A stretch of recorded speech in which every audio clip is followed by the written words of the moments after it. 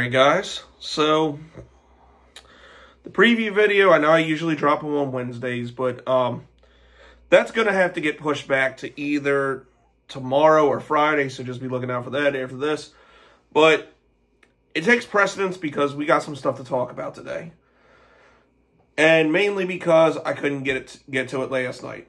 Now, when we lost to the Packers, I figured some movement might happen with trades, and it did last night, and I couldn't get to this video last night. So, that's hence why we're talking about it today. It came out, we are officially sending a guy away who has been talked about and rumored to be traded for, I don't know, a few years now. But we're sending him off now.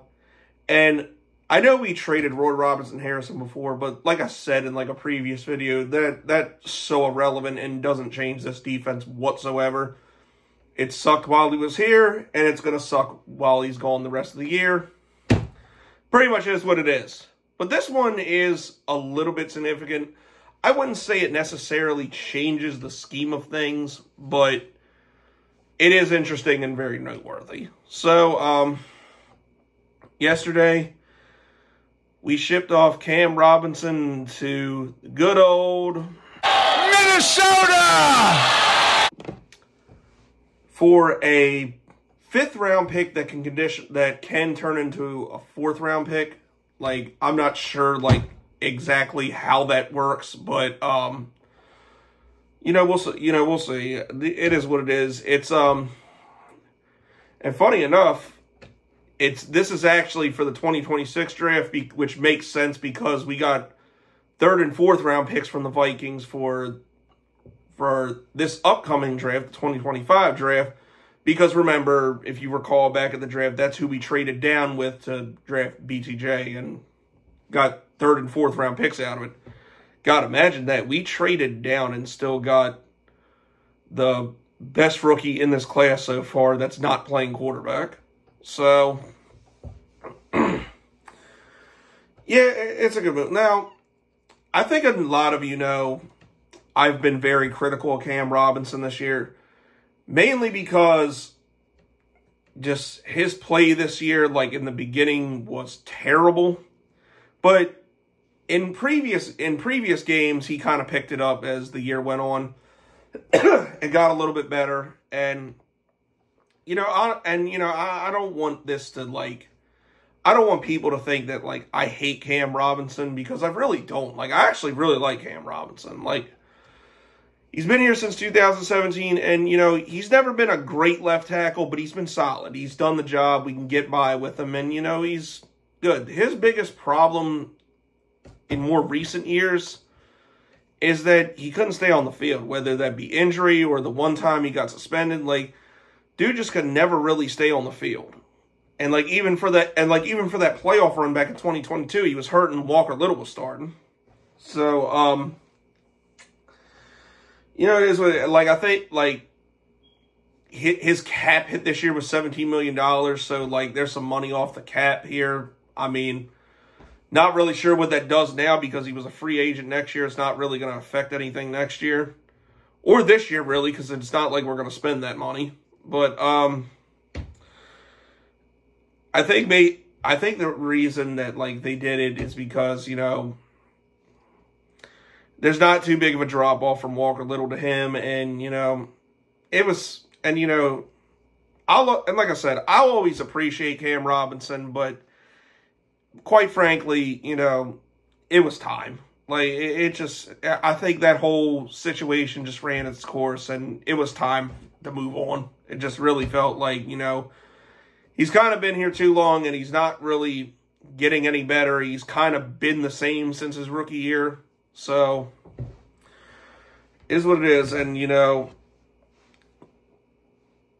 like I said, Cam, if you're watching this video, I doubt you are, but, if you do happen to see this video, I just want to say thank you for everything. You'll be missed, and, I'm wishing you the best of luck in Minnesota! And then, And then where do you end up after that? And I know what somebody's saying, like, oh, why you think he's not going to be a Minnesota pass this year? Yes, I do, because Christian Darrisaw is their starter, and I believe he got hurt and is out for the season. I could be wrong about that, but I think that's what happened, and hence why the reason they traded for him.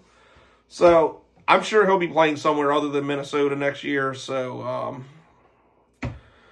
like I said, Cam, I wish you nothing but the best, bro, and thank you for your service. And the other thing, the fact that this was Cam Robinson and not Walker Little actually kind of tells me a lot, because now I still say that right now the Jaguars are taking a left tackle in the NFL draft. That, however, could change, because Walker Little played pretty good last week in the Packers game, and maybe if he decides to take like a cheaper deal or like a prove-it deal, maybe we don't draft a left tackle. I personally am leaning towards that because I'm not a big believer in Walker Little, but, you know, he's got the rest of the season to prove otherwise. And the fact that this was Cam Robinson that got traded and not Walker Little, saying, you know, they're going to give him a shot. They're going to give him a shot to see what he can do the rest of the season and see if, you know, maybe he can be the long-term answer at left tackle. So, Walker, my friend, it's sink or swim time, It's sink or swim time, motherfucker. Let's see what you got. And then, before we end this video, I want to touch on something else. And I know people are going to be like, why the hell are you talking about this? But, like, it's kind of interesting to me. And it's kind of sad in a lot of ways. Now, I want to talk, and that's it, and I want to talk about the Anthony Richardson situation.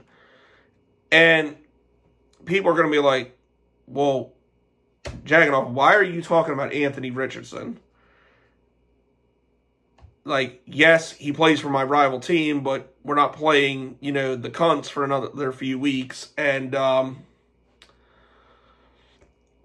the thing is, I'm a big Florida Gators fan, as most of you know, and that's where Anthony Richardson went. And I wanted to see this kid do good. But honestly, there's a lot of things working against him, and it's not looking good. So, as most of you are aware, last week he had horrible passing numbers. Like, I think at halftime he was like 2 for 15, which is insanely bad. Like, Jamarcus Russell levels of bad. And then later in the game, like, I didn't see this happen because obviously I was watching the Jags. But I didn't see when this happened, but I only started hearing about it after his press conference. Like, he apparently subbed himself out of the game on a crucial drive, and then he ended up saying because he was tired. And I heard that. I'm like, buddy, you play quarterback, and you're a running quarterback. Of course you're going to get tired. It's even like I know this isn't a comparison, but like with me with softball games, I go through, like, sometimes I play 2 and 3 games at a time. And there's going to be times where, like, I'm tired and, you know, want to sit, like, out on the field. And if I'm, like, out on the field, like, I want to, like, swap out. But, you know, I don't because I'm that much of a competitor. And I want, and crucial parts of the game, I'm not coming out. And, buddy, you are a starting quarterback in the NFL, a job you get paid millions of dollars to do. And needless to say, I've never seen that before, and it's not a good look. So, here's the thing. I loved Anthony Richardson in Florida, but to me, at least when I watched him, he didn't have near enough game experience. Like, I thought he could have been great there. Like, that senior, like, even that first year, that's like his last year there was when we started losing to Florida State. Like, we've lost them twice in a row now, I believe. And I was like, you know what? It could get better from here because, you know, this kid's got it. He just needs some polishing. And, you know, he could legitimately be an NFL quarterback. But when I heard he declared for the draft, I'm like, dude, what are you doing? Like, I knew from day one that was a mistake. Not because I didn't think he was good, but because he was nowhere near ready. Like, he was nowhere near ready to be an NFL quarterback. Like, he needed another year of college. And not only that, he went to a team in the Indianapolis Colts, which one, he's a top 5 pick, which you know expectations for top 5 picks. But then he goes to them and is gonna be starting right away. It's like Anthony Richardson, one, you didn't have enough college experience, and two, he was nowhere near right. Now, if he'd went further down to a team like, let's say, Seattle, where he could have sat a year or two behind Geno Smith, that I think would have been ideal. Like, really, the situation Michael Penix is in right now, I feel like that would work with Anthony Richardson. But I don't like that he was thrown in right away. He has top 5 pick expectations, and he's in a system that, frankly, does not fit him at all. So, I mean, if you're the cunts, like, this is just killing this kid's confidence at this point. Like, you're playing Joe Flacco, which it's a miracle he's still in the fucking NFL right now. Oh, and we beat him. I thought I would mention that for the Flacco Dick Rider that watches my channel. And yeah, like, he's not going to be your long-term answer. And then what happens with Richardson after this year? Like, I don't know. It's just a shitty situation, and it sucks. I wanted this kid to succeed, and I still want him to succeed, but, you know, hopefully he gets out there, maybe has a year or two to revitalize himself. He is only 22 years old, so, you know, maybe he can get it together, because I do still see the potential and think he can be a good quarterback, but it's just shitty how his career has gone. And, you know, I was afraid this would happen as soon as, like, you know, he declared for the draft. But as they say, that's in the Aspless's problem, not ours, because we got a good franchise quarterback. So, it is what it is. But, and, you know, like I said, but, you know, that's it. That's all. Again, Cam Robinson, if you somehow see this, thank you for everything, and wishing you the best, man. But that's it. That's all, people. It's been your boy Jagging Off. Go Jags. Duval till I die. Go.